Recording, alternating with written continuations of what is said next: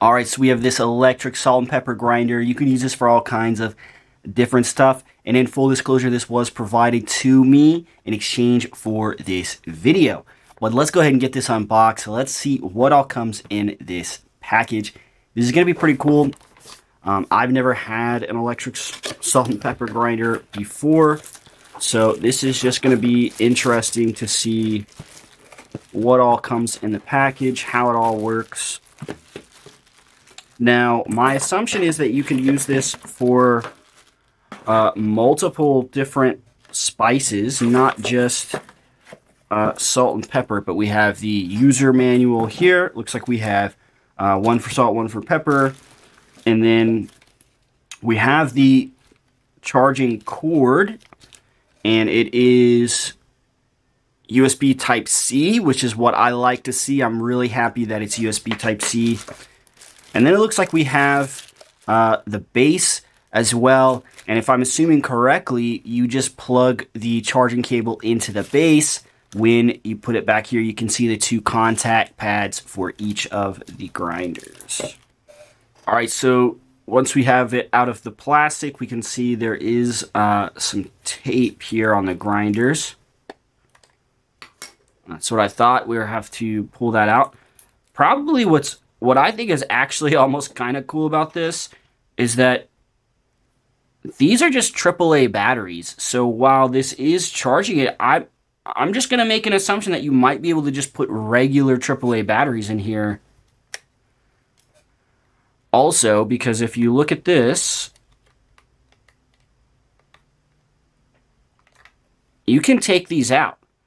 So that actually makes this where it can last even longer, because you could eventually, like if these batteries start to degrade, you could just put in a different pair of rechargeable AAA batteries, or possibly even regular AAA batteries. Don't quote me on that. We would have to test that theory out. But let's go ahead and put that back on here. Go ahead and put that back in there. And then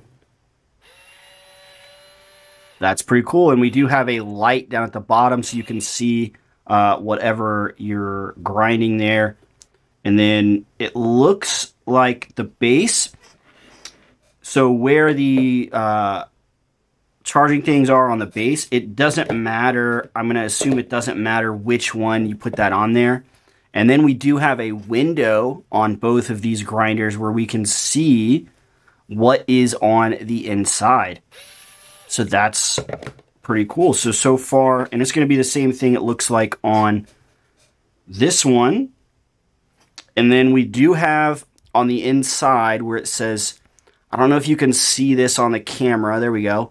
It says like coarse and it says fine, which means there's going to be some sort of adjustment that you do in here. I'm assuming it's in the manual. Yeah, so you twist this. You can move this piece here. And then, one way it's going to be more coarse, and the other way it's going to be a lot more of a fine. So when you turn this clockwise, it's going to be more fine. When you turn it the other way, it's going to be more coarse, and you can kind of decide how you want on that. And then it's the same thing with this one. We're going to have to peel this tape off here. Looks like we have just a stopper there. Pull that back up. And remember, these are just, it looks like just rechargeable AAA batteries, which I actually like that they did that more, because like I said a second ago, this is going to be, it'll last longer now, almost, potentially, because of that.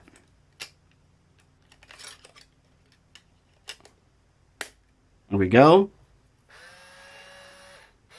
And once again, we have the window here so you can see, did you put the salt in here or did you put the pepper? That's pretty cool. And then they can just sit up there, or like I said, because this is a battery, even if this charging station stops working, you could just put AAA batteries in there, which actually makes this even more awesome.